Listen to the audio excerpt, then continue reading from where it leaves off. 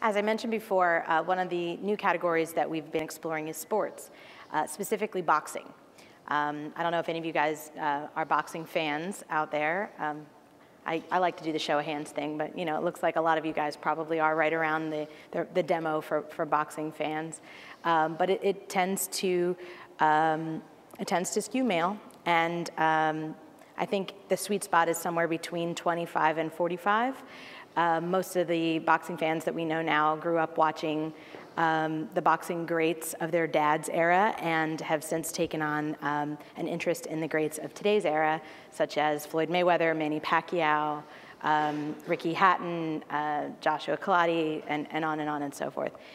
And so we have started working with Golden Boy Promotions, which is Oscar De La Hoya's company. He's promoting now. And one of their directives is to launch into the next generation of boxing fans, and by, as Jeff explained, talking to fans as they talk to each other is going to have to be through these new mediums of communication, through social media and through their phones, through texting and mobile devices.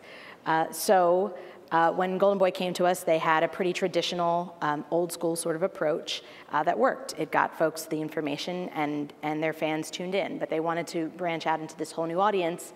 And two of the things that we suggested were to go onto social media platforms, where I'm sure you guys have all been hearing tons about that, but then also to branch out into mobile. Their audience comprises mostly of that demo that I explained before, which is one of the largest growing demographics for the mobile community, and the Hispanic community, which is another large part of the boxing community. So when we were hunting around for a mobile partner to work with, I came across Hipcricket, and they had in place some strategies that would help us to reach both of those audiences and try something new for Golden Boy. Great, so we'll pick that up in just a second, the rest of the story and the results specifically. So here is a graph that I was referring to in terms of the average age of a texter, now moving to 38 years old. Also, the points that I was making about more text than mobile phones, the number of text messages. Actually, 51 years old, had a little bit of a good memory here to remember the points. So here we are on this particular case, Angela.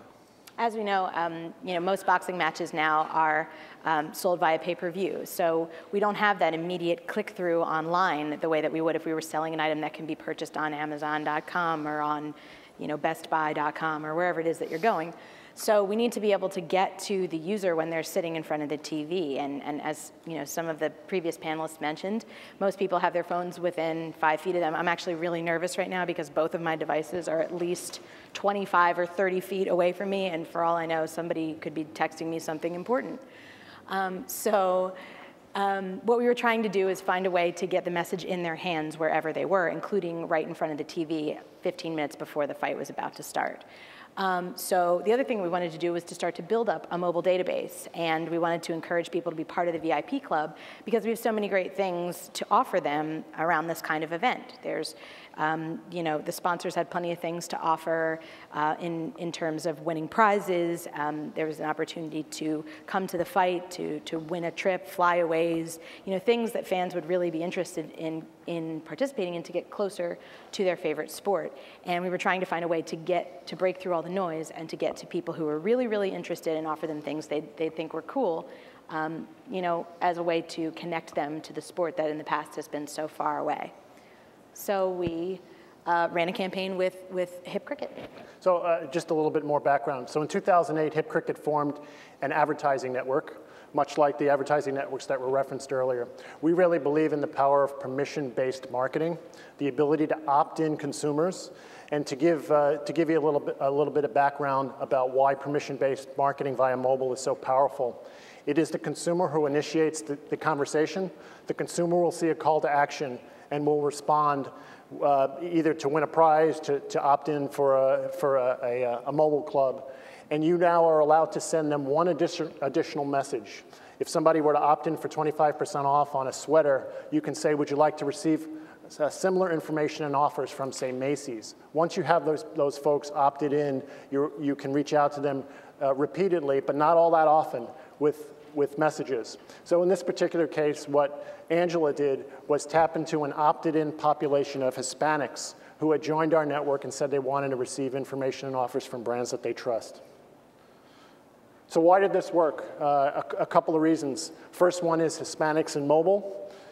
And let's talk specifically about that. Well, Hispanics over-index when it comes to their mobile use, not only the devices that they have, the number of devices that they have, but also the activities that they conduct on mobile devices. So as you can see here, almost 1/3 of Hispanics are interested or highly interested in receiving mobile offers and ads.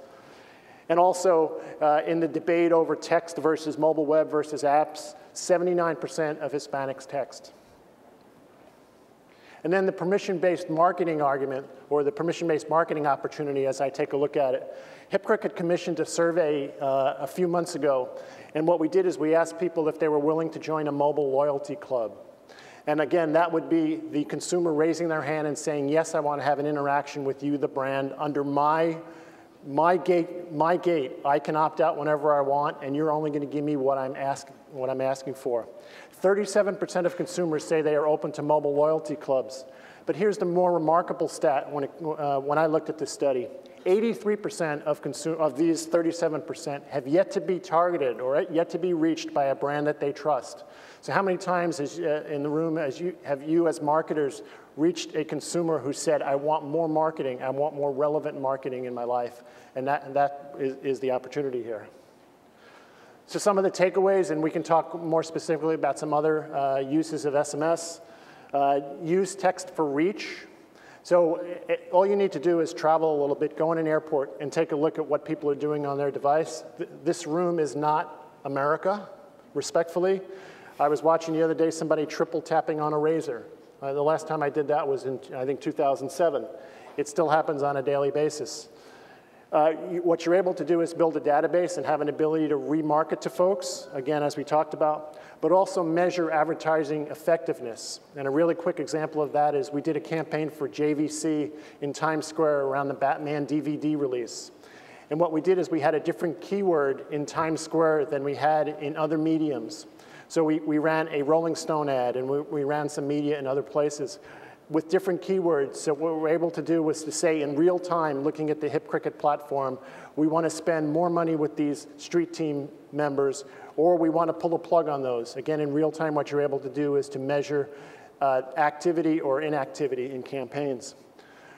We believe that you really should understand the mobile pyramid, and we are way broader than SMS, but we look at SMS as being the bottom, the reach strategy that you often can build on. You might have a link in your SMS that would drive people to a richer experience.